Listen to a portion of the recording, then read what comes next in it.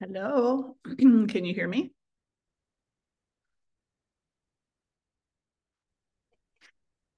Hi, Hear us? I can hear you, but you're frozen. Your picture is frozen. Can you see me and hear me?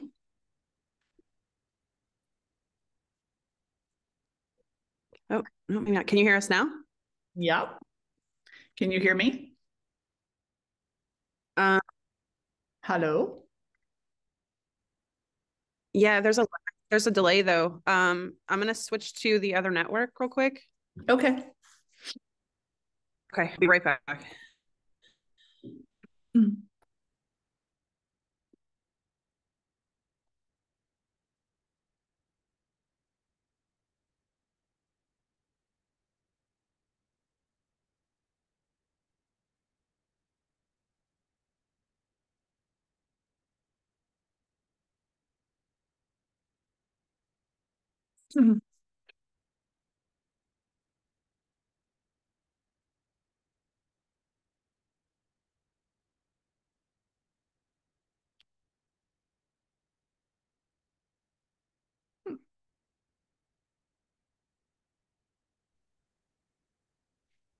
Hi, is that any better? Hi, I can hear you, but I can't see you. Oh, here we go. There you are.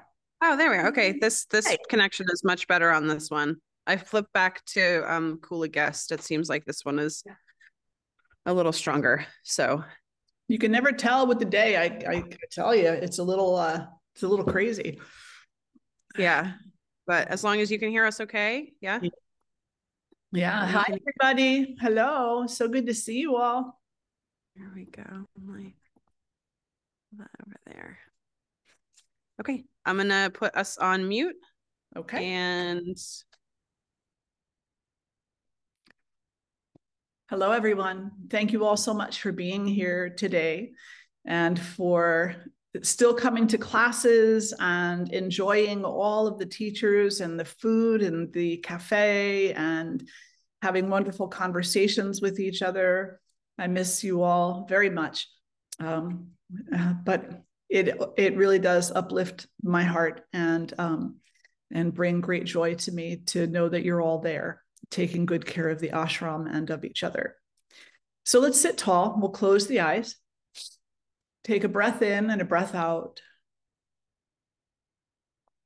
And just allow yourself to ground into presence to whatever degree you can. So for some, it may be a very slight difference. It might just be the intention to be present, and that can be a very difficult endeavor. For others, maybe you had your yin practice in your meditation this morning and you're feeling super grounded, and an additional breath or two just brings that all the more deep, makes it all the more profound.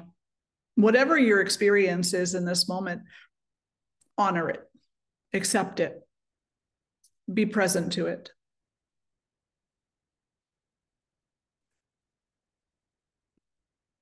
And let that level of presence and acceptance be your intention for our session today and perhaps for the rest of your day. Drawing the hands together in front of the heart, we'll lift our voices in one Om, followed by the invocatory mantras. If you know them, please join. Taking a breath in for Om.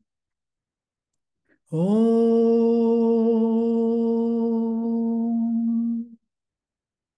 Shri Guru Bhyo Namaha. Hari Om.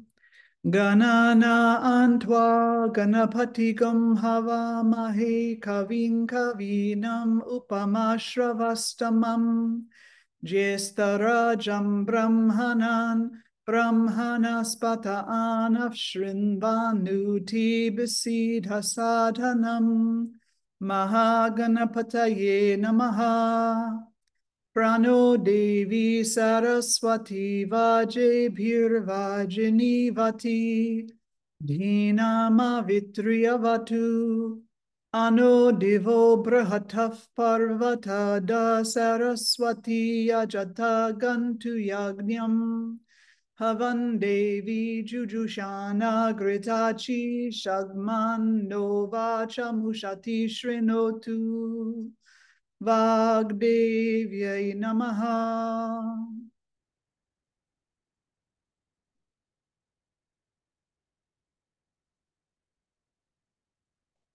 And then gently releasing the hands down and fluttering the eyes open. And welcome to another installment of the Wisdom Circle Satsang. So each week we talk about different spiritual topics, and you're always welcome to ask questions, ask for clarification. And the only thing that I would remind you is that these sessions are recorded and they do get posted on our YouTube channel and Facebook. So if when it comes time to ask a question, you don't wish to be recorded or included in that posting, just say so and we'll pause the recording, and you'll be able to ask your question in privacy, receive a response in privacy, and then we'll continue recording after. So always an option. So today I wanted to address a question that a lot of students ask about their practice. They say, what should I do in my practice? What should my practice entail?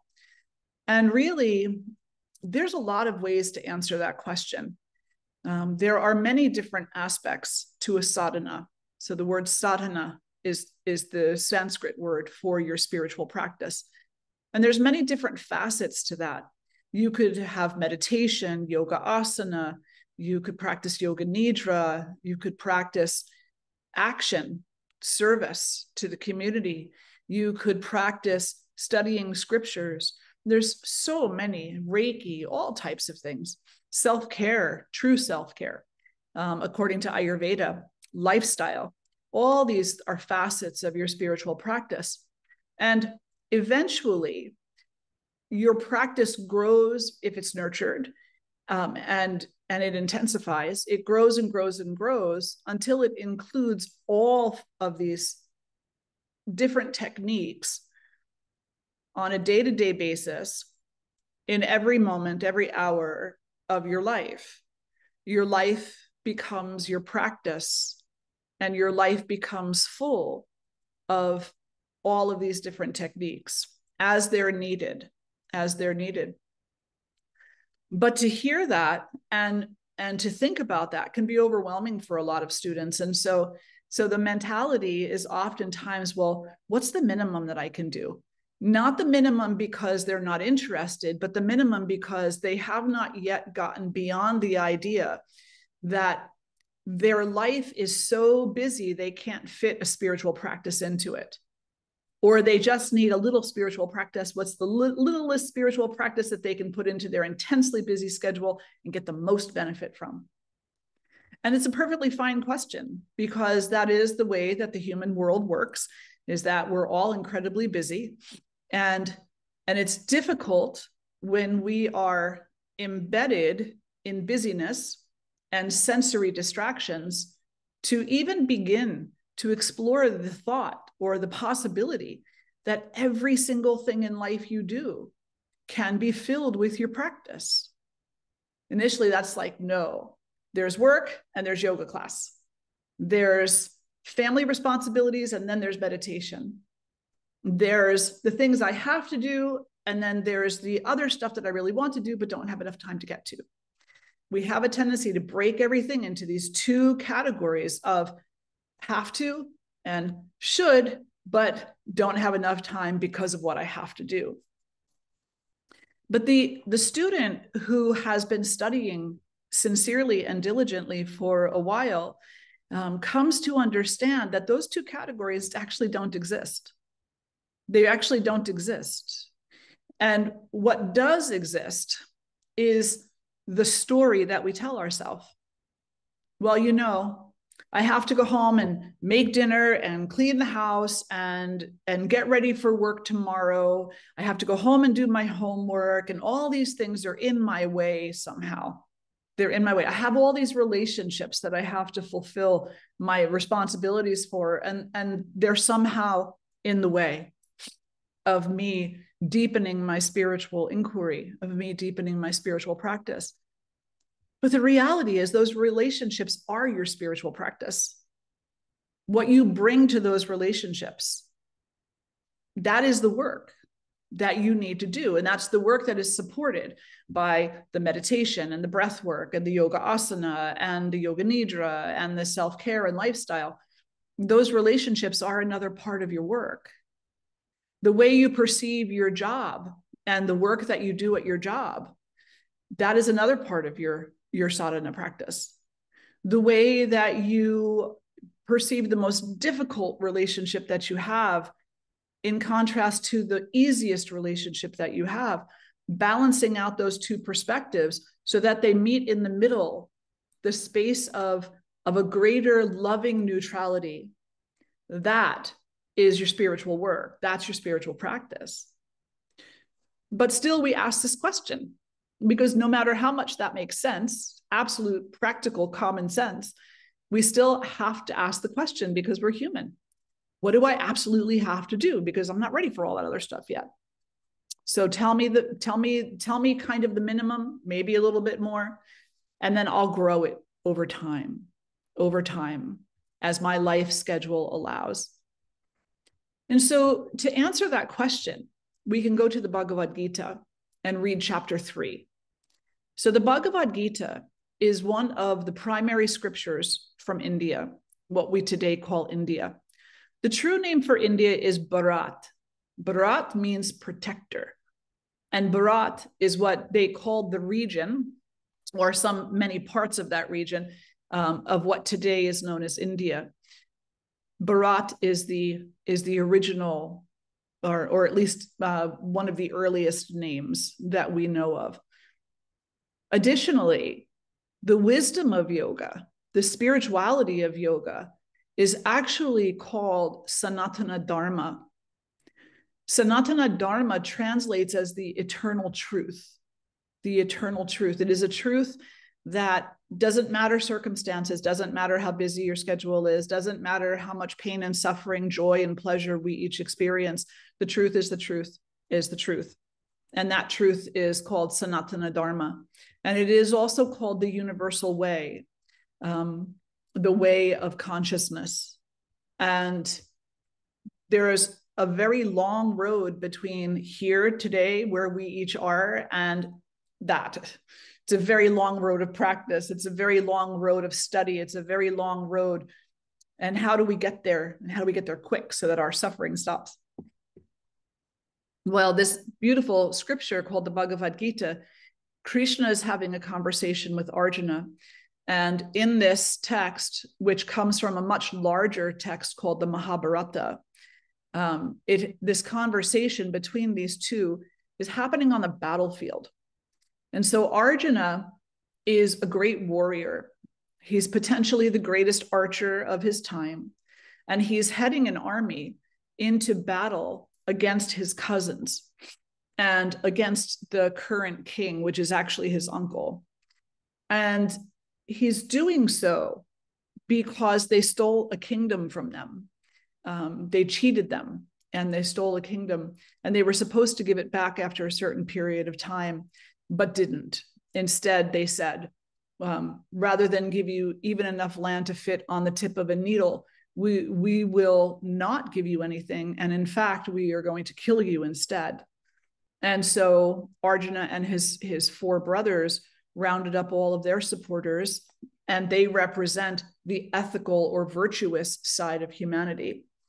And they showed up on the battlefield at a place called Kurukshetra in order to fight this battle, which on the face of it is a battle for a kingdom, but it becomes a battle of virtue, a battle of that internal struggle that we each go through in this life, moving from the place of my schedule is too busy, I can't do the things I want to do in my spiritual practice, in my study, I don't have time to be a better person, all those types of mindsets and those types of obstacles.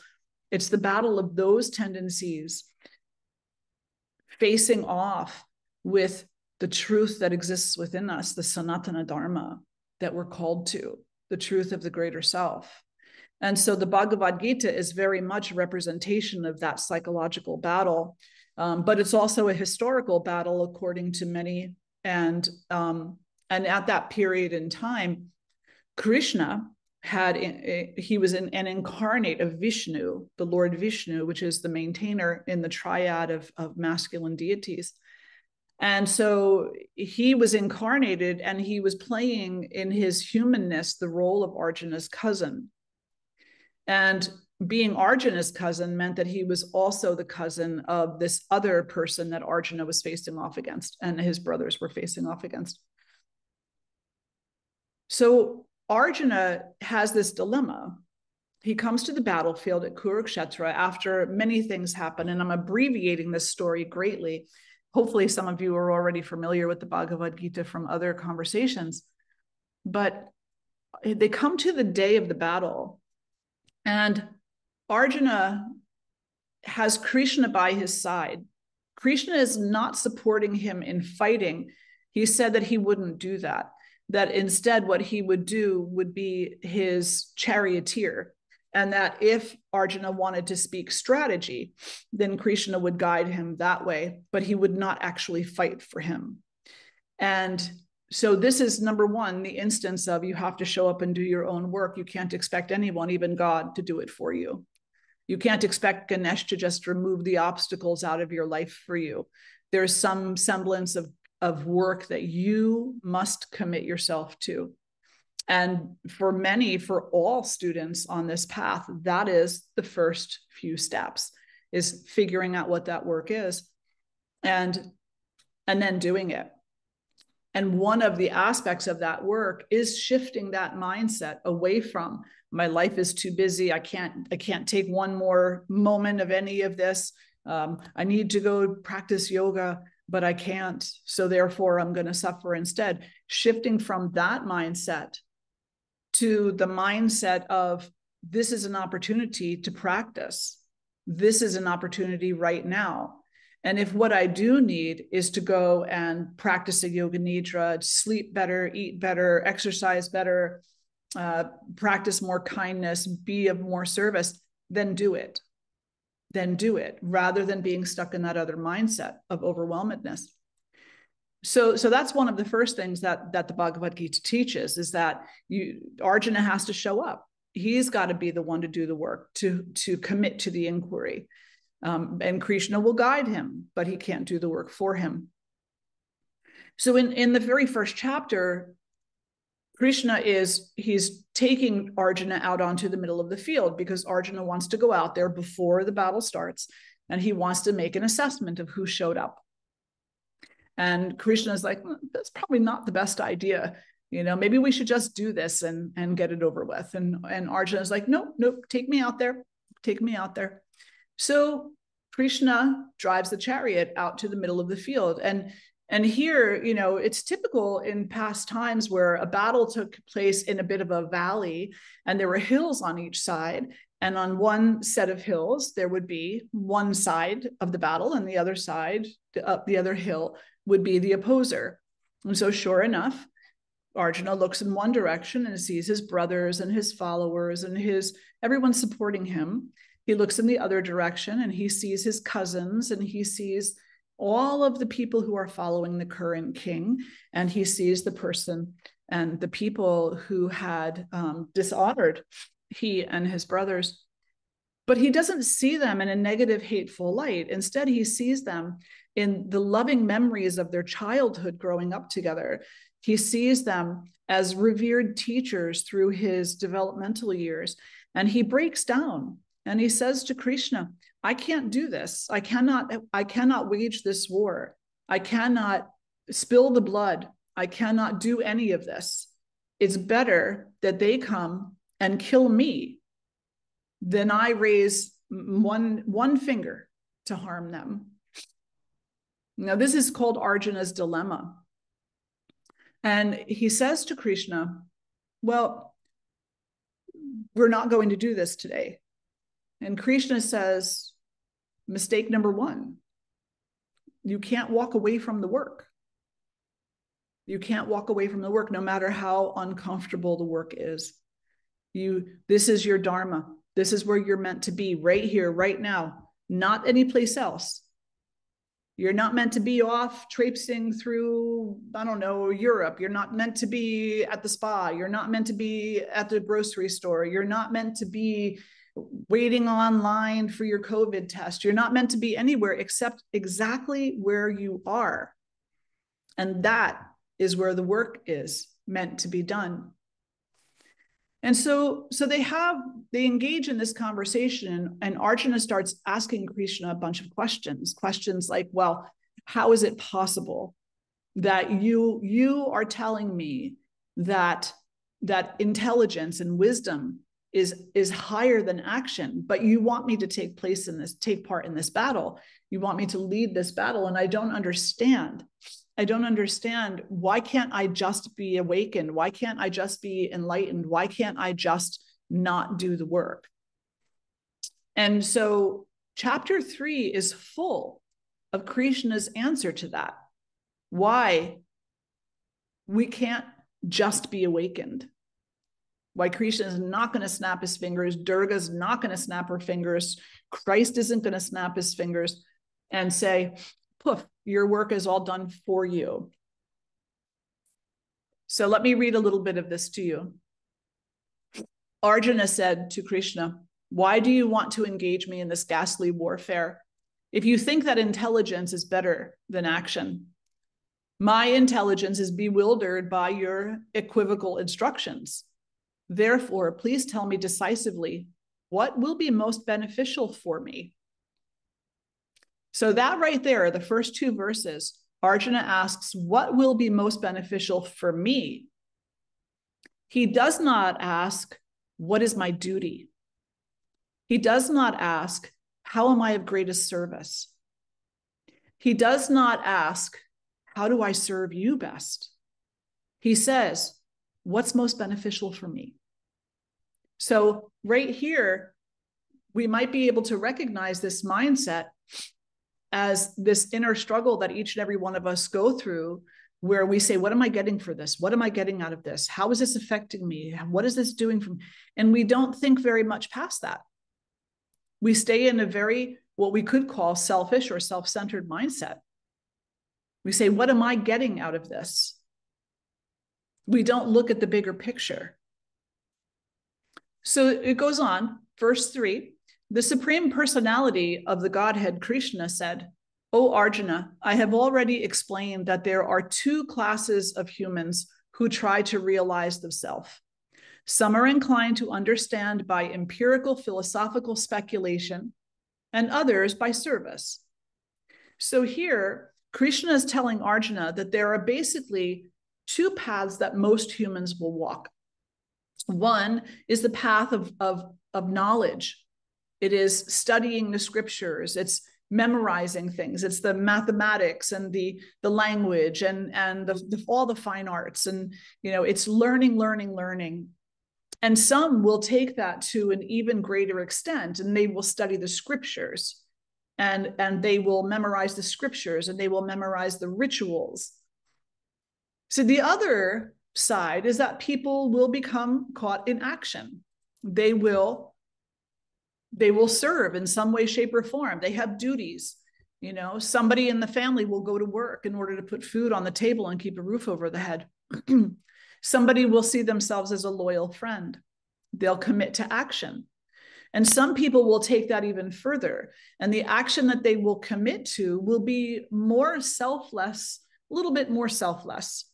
And so maybe they'll go and volunteer at a food kitchen or at the ashram or something along those lines. But they will look at their action and their ability to commit to action in a way that moves beyond simply what they're going to get for it. It says these are the 2 basic paths, the 2 basic trajectories that humans will take. But he goes on to say in verse 4, not by merely abstaining from work can one achieve freedom from reaction, nor by renunciation alone can one achieve perfection. So he's telling Arjuna, he's saying, look, you can commit yourself to memorizing every single scripture that there is and to not doing any other work in the world. But that's not enough. That's not going to answer your query. It's not going to bring you to the place of self-awareness and enlightenment. Additionally, one can renounce the fruits of their actions. They can work, and just keep working for the sake of working. But they're not going to attain any kind of perfection there because there's still something missing. There's something missing from both of those scenarios. In today's world, we have a lot of people who study, which is a fantastic thing. And by all means, study rather than not. But the number one reason why so many people are studying is so that they can have interesting yoga classes to teach so that they can make money. Now, somewhere along the way, what they're studying touches their soul and their heart and changes maybe some part of their temperament or their tendency. We don't know when that's going to happen or if it'll even be in this lifetime. Somewhere along the way, the work that they're putting in will have a beautiful effect for them. But the reason why many people undertake that work is not for the sake of spiritual awakening. It's actually for the sake of commercialism. And that's unfortunate because that delays any spiritual benefit that one would get. And it's indicative and evidence of the absence of the third path of yoga. So the first path, Jnana Yoga, the yoga of knowledge and wisdom, which most people simply equate to studying the scriptures and the mantras and the rituals. So much more than that, though. This third one goes beyond the karma yoga. And karma yoga is the yoga of action. And some people say, well, it's selfless service, so just do good work in the world. But there's something more to it than that. There's the third path, which is bhakti yoga. And what Krishna is telling Arjuna is that, yes, go ahead, be involved in Jnana Yoga. Absolutely. Study the scriptures, get to know the mantras, study, memorize. Go ahead and do your actionable duty. Do what it is that you're meant to do in this life. But in both those instances,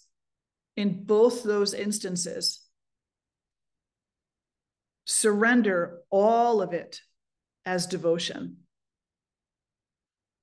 Surrender all of it. Infuse all of it with devotion. In the Bhagavad Gita, Krishna says devotion to me. So devotion to Krishna. But whether you follow Krishna or Shiva or Durga or Kali, whatever it is that you're doing, whatever it is that you're studying, see it as a service to that, as an offering to that. You can imagine in your mind that Mother Durga is happy when you read her scripture. It makes her happy because it means that you're involved and interested in relationship with her. So you can imagine in your mind and in your heart that this is what I'm doing. This is my offering to you. This is how I'm coming to know you, is that I'm going to not only read your book, the Devi Mahatmya, but I'm also going to read it with a sense of devotion. I'm going to infuse love into every moment of learning. I'm going to look at the time that I'm spending with this as my offering to you. What else would I be doing? People have often asked me in the past, they say, why is that all you do? Why don't you go out to the bar for happy hour with, your friends or whatever? Why is that? Why do you just stay at the ashram? Why do you study so much? Why do you practice so much? You say, well, what else would I be doing? Really? What else would I be doing? I can go hiking. That'll be my devotion. I can go gather with friends. That'll be my devotion. I can I can be kind to strangers. That's my devotion. Everything is tied up in the devotion. And so as everything becomes more and more tied up in the devotion, we lose the tendency, and we could even call it the human necessity, to categorize things as that's work, that's family, that's friend, that's a night out on the town, that's vacation.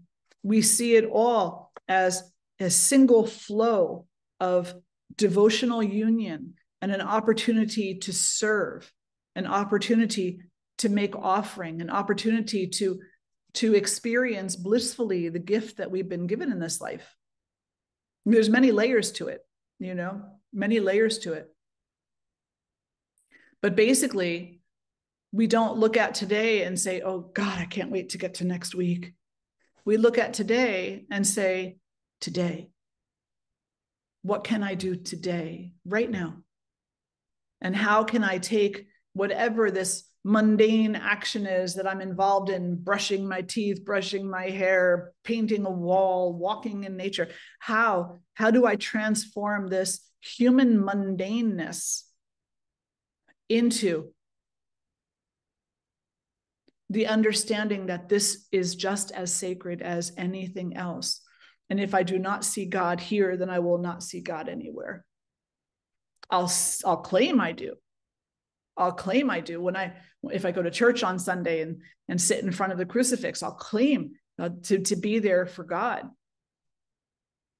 But if you can't see Christ in the blossoming flower, or in the bee that's hovering in front of your face, buzzing at you, or in the homeless person on the street, then how do you see God in church, hanging on a cross? The understanding in that instance is very, very minimal. It's very minimal if we only come to identify Christ as something that was crucified. There's a beautiful parable about Shiva. There's a king, and the king claims to be one of the greatest Shiva devotees. And so Shiva would go meet him every once in a while. I guess they'd drink tea together or something. And the king once again said to Shiva, I am your biggest devotee. I absolutely adore you. No one adores you more than I. And so Shiva sat there and he said, well, so you would know me. You would know me. I mean, I could show up as a dog and you would know it was me. And he said, absolutely. I would know you if you showed up as a weed in my garden. I would know you. And we said, oh, okay, well, that's very nice. Thank you. Thank you for your devotion.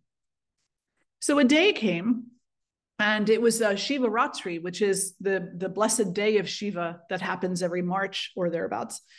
And the king was throwing this huge parade in honor of Shiva to show everybody his devotion and how he was Shiva's greatest devotee. And all of the preparations were so grand, and there were hundreds, thousands of people lining the streets waiting for this parade to come. And the king is standing there in this area, which is cordoned off and a bit more prominent than anybody else's area, because after all, he is the king. And so he's got to show everybody who he is.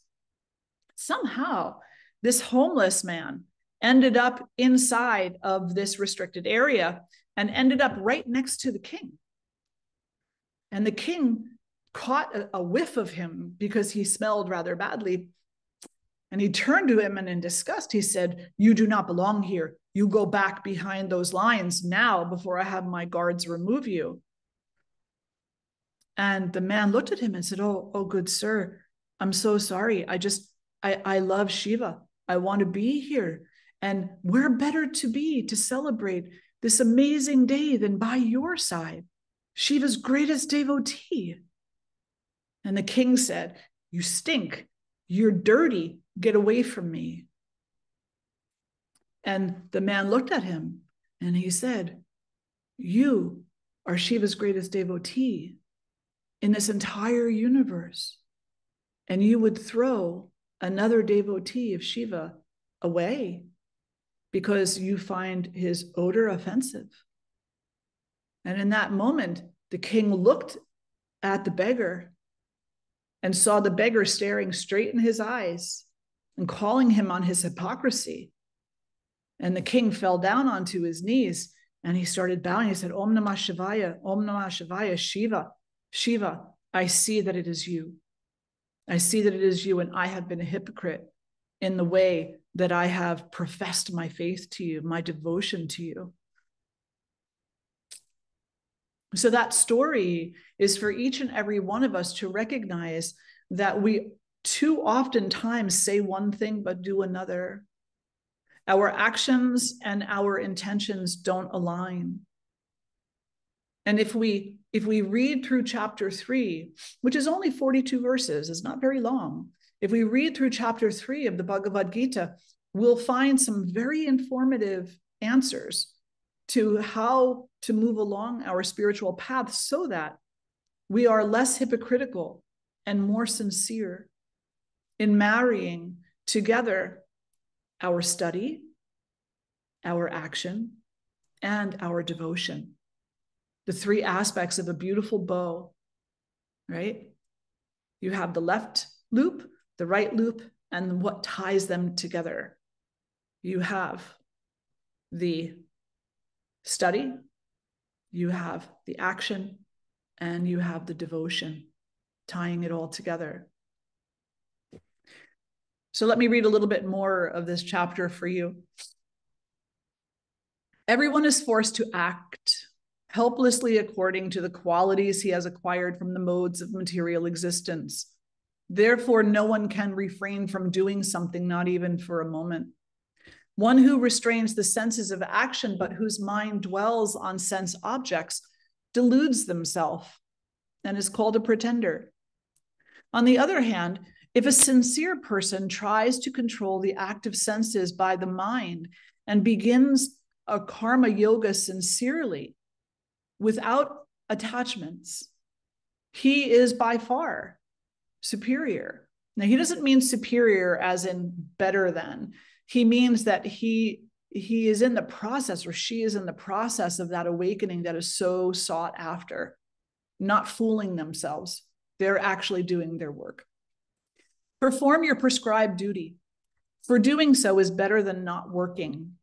One cannot even maintain one's physical body without work, the work of the heart, the lungs, the cells of the body.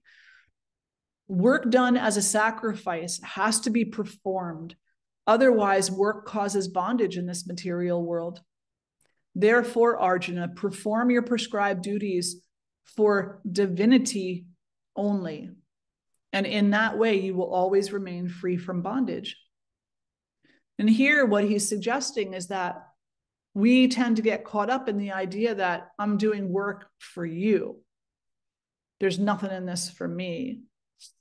We become caught up in the resentment and the begrudging nature of resentfulness, when that is a form of suffering that we bring about on our own.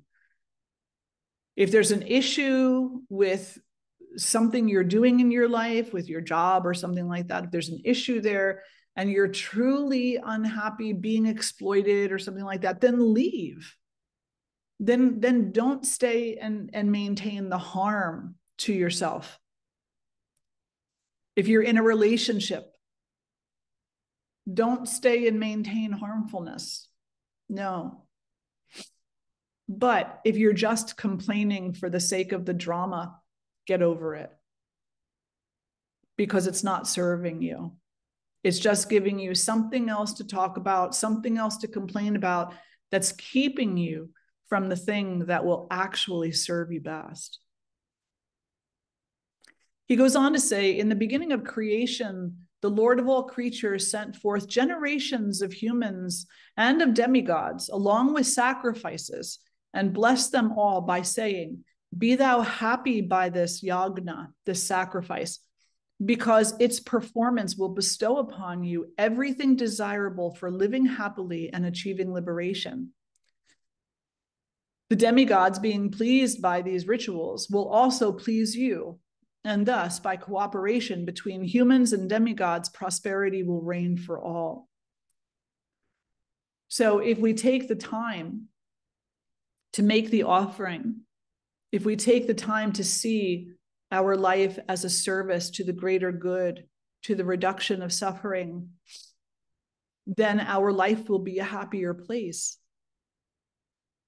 But if we see things that we do on a day-to-day basis as a pain in our ass, as something to be dissatisfied and complain about, and it's everybody else's fault, but hey, it's not my fault, but it's everybody else's fault, then that's just going to lead us down the rabbit hole of suffering.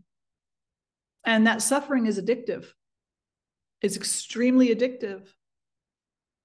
And before long, it becomes so addictive that we forget even more deeply that we actually have the ability to pull ourselves out of that rabbit hole and to change the direction of the very nature of our mentality.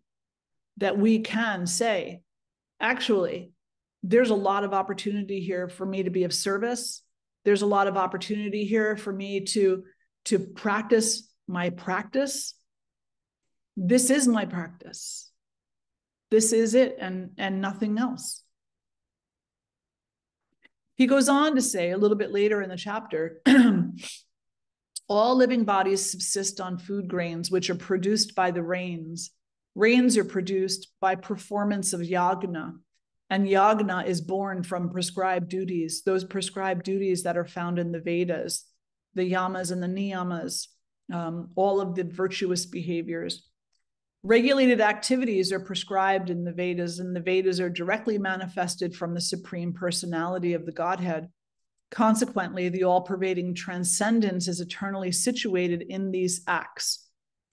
So here, Krishna is telling Arjuna, look, you're going into this battle thinking that this is for you.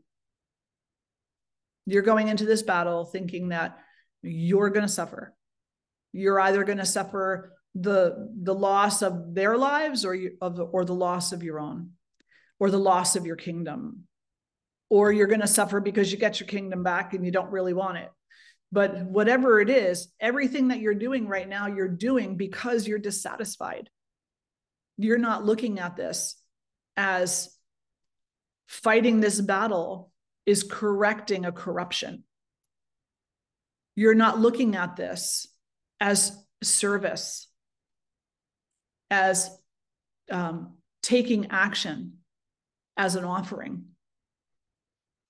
Now, some people would say, well, are you saying that he should fight a war where people get killed as an offering to divinity? That's kind of messed up. And you have to look at it a certain way. We can say, if it helps to understand it all, these individuals have said that they're going to kill him and his brothers, whether they show up for war or not, whether he picks up his bow and arrow or not. The cousins are hell-bent on ridding the earth of Arjuna and his brothers.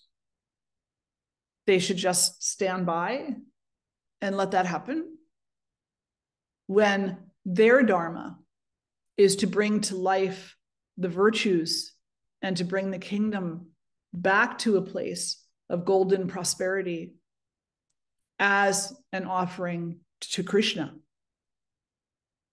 So it's not for them to commit to a war out of hate, jealousy, greed, fear, or any of those types of things, which is why every single war that has ever happened in this world has happened. Those are all unjust wars, even if they've been held in the name of God, as many, many wars have been. Those are not correct wars. Those are wars based on hate. Those are wars based on, I'm going to annihilate you because you're different than I am.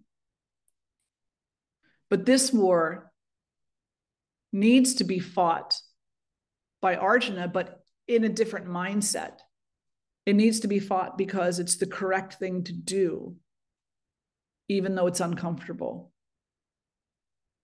And we can look at that from the psychological side of it and say, it's a direct reflection of our own spiritual practice in this life, that we need to do our practices. We need to advance in our practices because it's the right thing to do.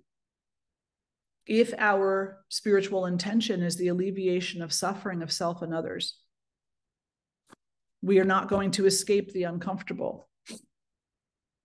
You break your arm, it hurts when you break it, but it hurts even more when it's mending.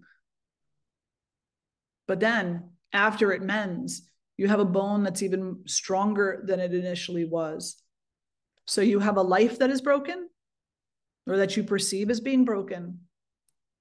Then do the work of mending and allow your life to mend into something far stronger, far more profound, far happier.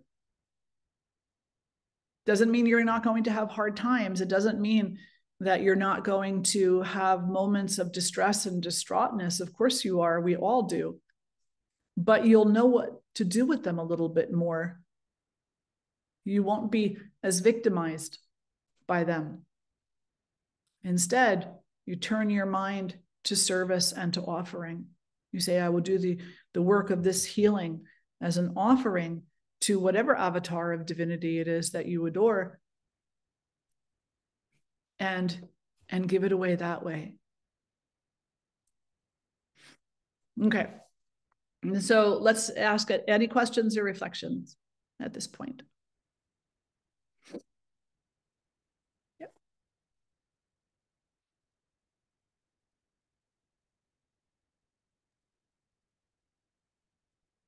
Can you hear us? I put the volume back on. Yes. Yep. Okay. Okay. Can you think yeah, your rules. Yep, just talk a little bit louder so I can hear you. And who is that? Because I can't see that far. It's Noel. Hello, Noel. Good to see you.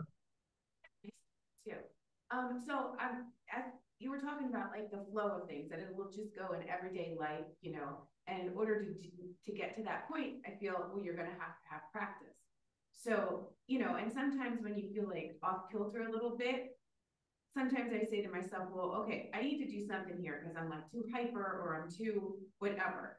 But it would be really nice, and this is just my thought, to have like a list that's written like, okay, well, to pick from. All right, let's do this. Sometimes I'll read. Sometimes I know I can sit up and do some yoga. You know, sometimes, you know, like volunteer, things like that. But I think it'd be nice, and I don't know if it's in that chapter 3 you're talking about, to have a nice list and just make sure you're doing it, so many of them every day. And eventually, I guess it would turn into the flow. I mean, is there a list that you can devise from somewhere? Or, I mean, me myself could, or, you know, it'd be nice to just have everything at once that you just, and then the practice of it becomes every day. Mm-hmm. Well, you already do have your list. It's just maybe not written out. All the go-to things that you do, whether it be your yoga practice or breathing or just grounding your feet into the earth, or hugging a tree, or stopping by church or temple or ashram, whatever it is that you're finding comforts you in those moments, write each one of those down and make a list for yourself. And then you can look and say, also, you can add to that. And some of the things that you can add to that are good, healthy food. What are you consuming?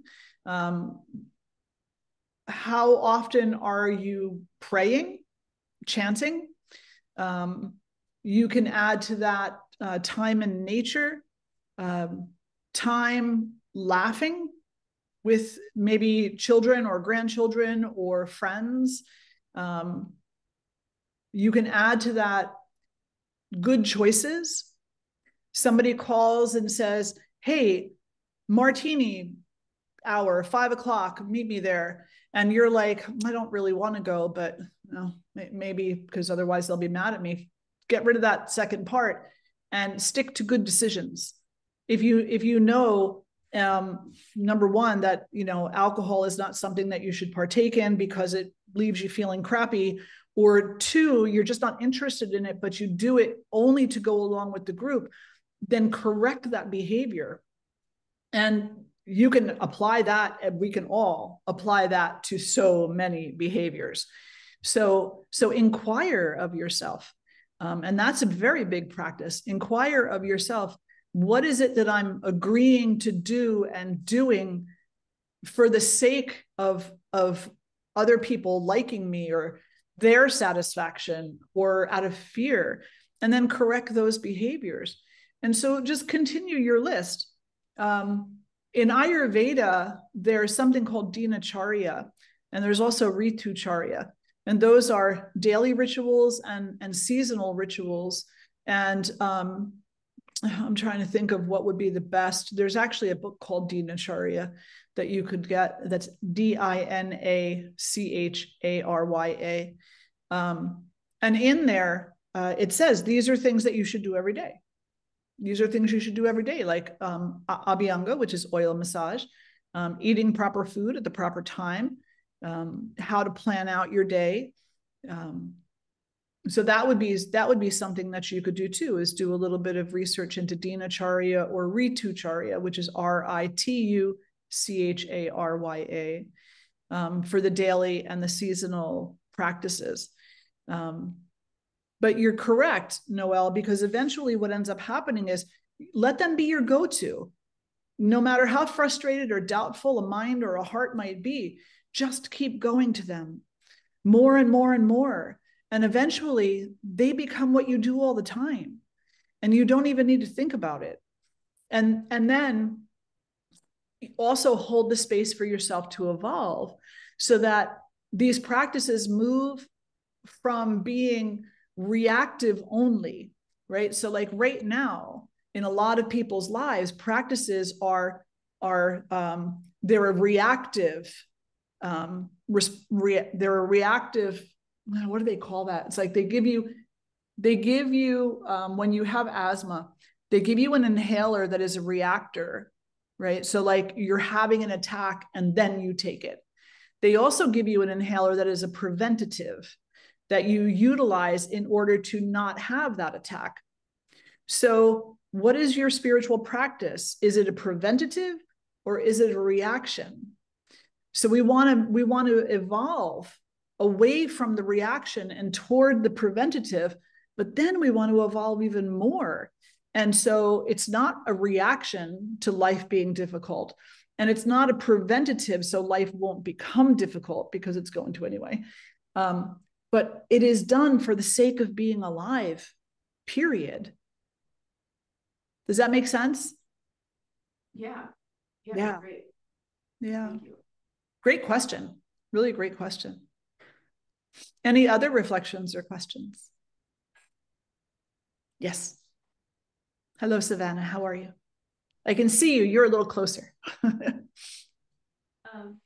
wanted to reflect on a few of the things that you said, because this wisdom circle today has helped me put a few things into perspective that I have been struggling with. And one of the first things that you said about doing the work that you have to do instead of dwelling on the things that you want to do, or the things that you could be doing instead. And I've known for a while now that a lot of my work in this life is like healing emotional trauma and like the physical manifestations of that trauma. But I have the tendency to compare my life to other people's lives and play this why me game. Why do I have to do this?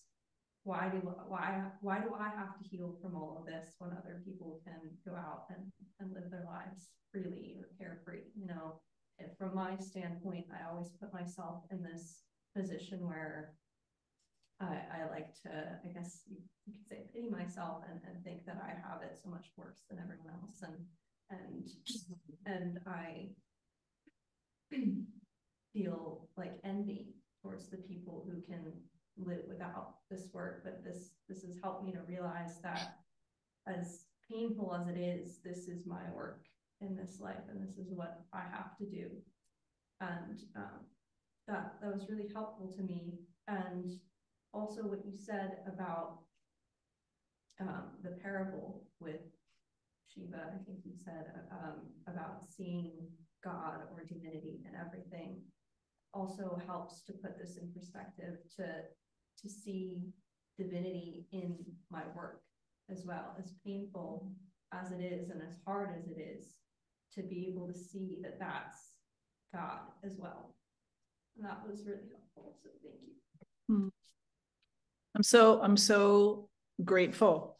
I'm so grateful that you come every week, you know, and you've been doing such beautiful work. You truly have. And you have, in spite of whatever fear may have been there, you're diving in anyway.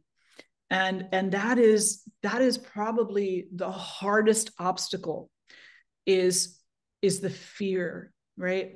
Of, well, I know the pain I'm in now, but I don't know the pain I could be in later. So I'll stay with what's familiar. But you said no. You said yes to something else. You said, whatever it is that's going to come, I'll meet it face to face. And so I honor you for that, and I'm very grateful for your awareness. And you know, it's interesting because I think that anybody who has had a trauma in their life, there is a tendency, and even if people have an illness, you know, if they're diagnosed with something, the tendency for human beings is to look at other people and to say, why me? Why me? And then to look at other people and to picture their lives as something picturesque and perfect, or near perfect, or just more perfect than you know, our life and what we're going through. But nobody's life is perfect. You know, everybody has, there's another really great parable of a woman who lost her baby. And so she was so distraught. She lost her young baby, and she went to Lord Yama, and Yama is the Lord of death, right? And she went to him and she said, I will become your disciple. I will chant and pray to you day and night, endlessly. Just give me my child back, because my heart is breaking, and I can't do this. I can't feel this way. I can't go on. You need to give me my child back. You made a mistake. And Lord Yama, while he had great compassion for her, and he tried to tell her, I can't give you your child back. I'm sorry. Your child is no longer of this realm. But she wouldn't hear him. She wouldn't hear him. So finally he said to her, okay, listen, I'm not supposed to do this, but I think that there might be a way around the rule that I can't give you your child back. This is all you have to do. Go house to house, knock on every door. And when you have knocked on every door and you've asked them if there is anybody in that house who has not lost somebody to death, bring me a mustard seed, one mustard seed from one house, and I will give you your child back. And so she thought, oh my God, totally, there's somebody in the world. She goes door to door to door to door to door. And probably a few years later, she goes back to Lord Yama. And he says, do you have my mustard seed? And she said, no.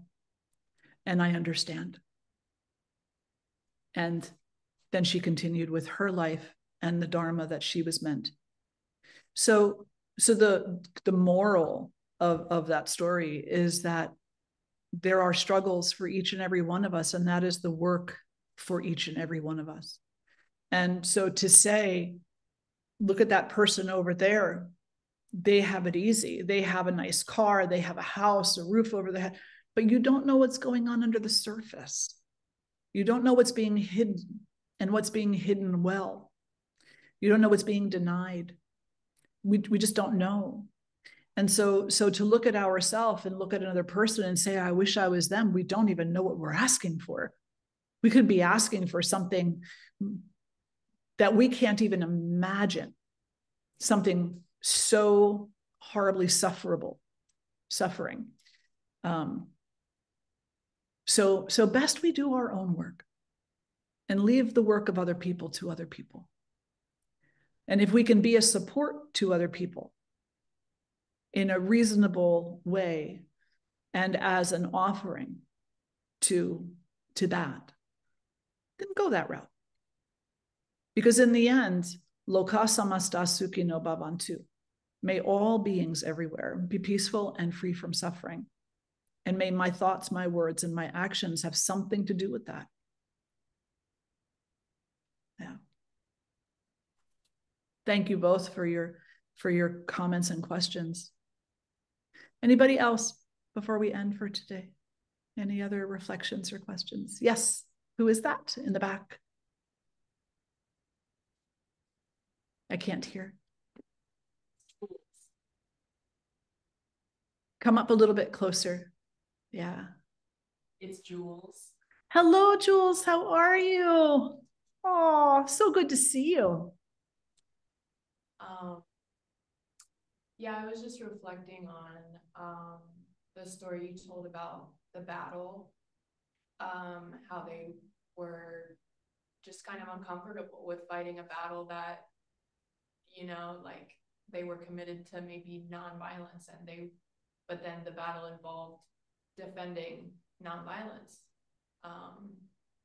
and fighting against injustice. And as a person who's like committed my life to fighting injustice in different ways, I just like, I honor them for doing that, and I honor me and my comrades and my people like for doing that so constantly, because it is like uncomfortable, and it's sometimes so hard to fight fiercely against injustice when it feels like, well, I just wish I wouldn't have to fight, you know, I wish this violence didn't exist, or this injustice didn't exist, so I didn't have to commit against injustice. And also it's so hard when like the people who are committing the violence, like those cousins, are known by the world to just be the norm, or it's just been the accepted thing for so long that the people fighting the injustice are also labeled as violent or wrong.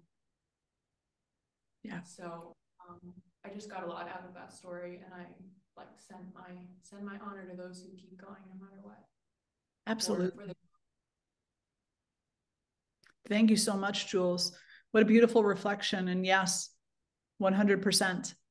You know, Gandhi, if you ever watched the movie about him, there was a time he went away to London, I think it was, to go to college. And then he came home, and there were a lot of things that were going on in India at that time.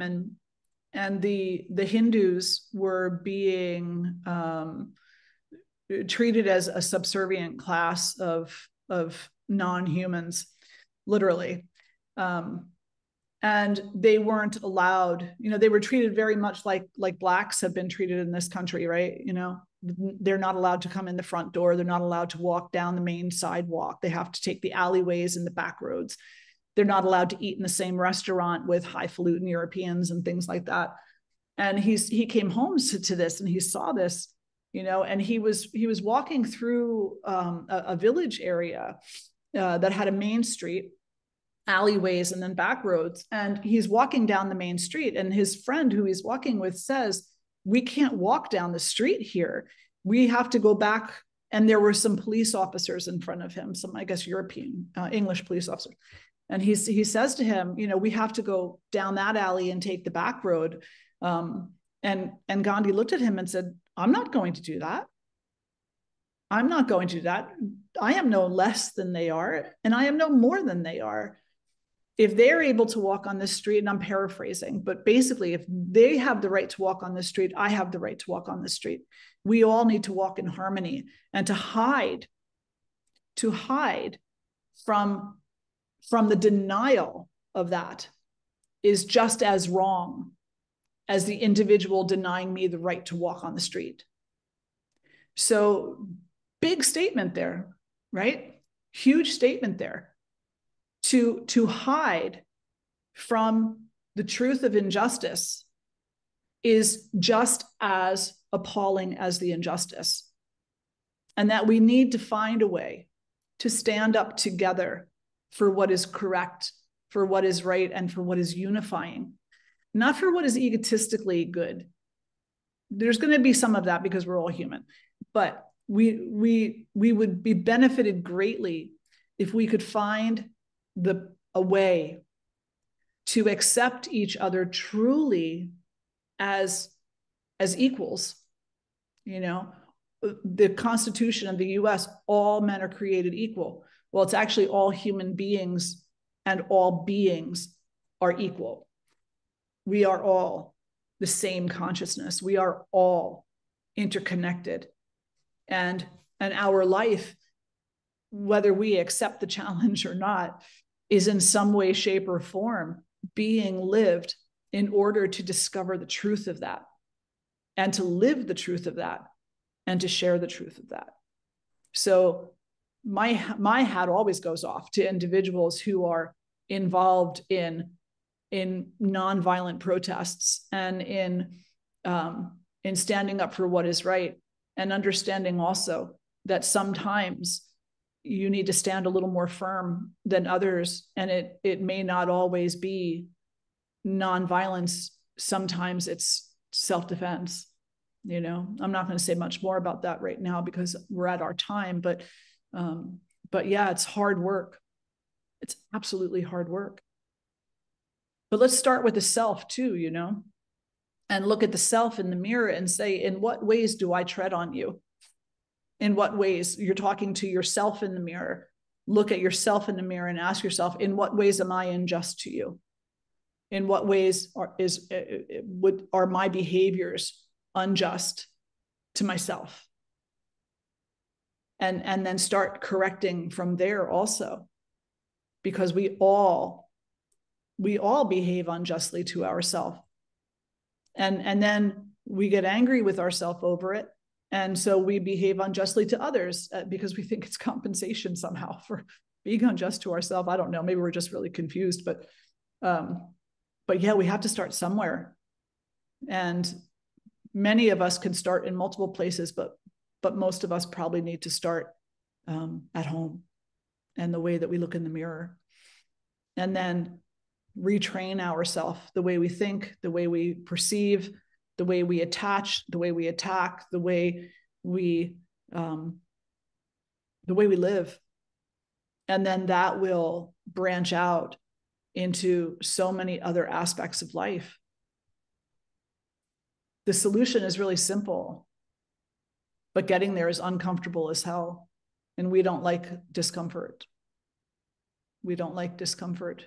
The ego doesn't like discomfort, doesn't like throwing away everything it thinks of itself, you know?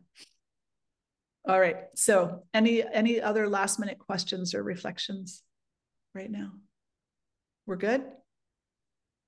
Okay, let's sit tall, we'll close the eyes.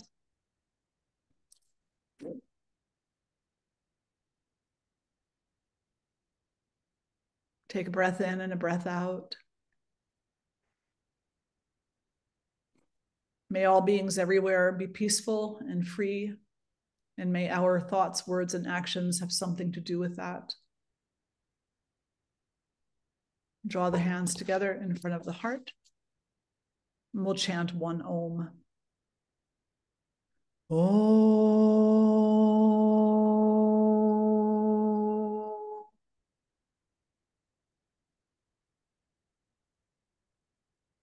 Hari Om.